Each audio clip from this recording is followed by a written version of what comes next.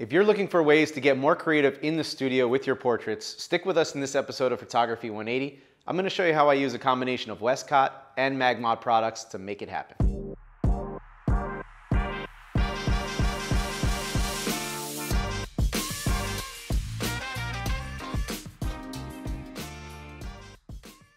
All right, so we are in studio. We're going through a couple of experiments using a combination of Westcott and Magmod products. In my hands here, I have a Flashpoint Explorer 600 strobe, but more importantly attached is the Westcott Optical Spot by Lindsay Adler with the 50mm lens attached.